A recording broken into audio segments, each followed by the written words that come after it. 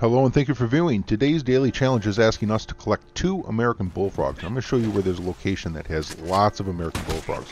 The trick to finding these frogs is you want to look along the water's edge, particularly usually in muddier areas, and they're all along the water's edge on this peninsula. I'm going to show you the map at 42 seconds into the video. So if you want to jump ahead and take a look at that map, go ahead. I'm going to go kill another bullfrog, and then after showing you the map, I'm going to show you 2 more bullfrogs. They're just all up and down this stretch here.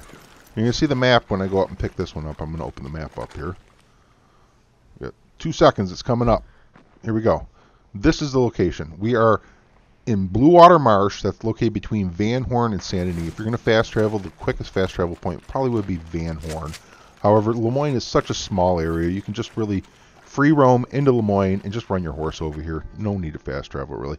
Make sure you check the description for a link for a playlist for today's videos. There's also rats that we need to get, and they're located right by these bullfrogs, so check that video out as well. If you're new, don't forget to subscribe. I'll catch you all next time. Until then, happy hunting and happy trails.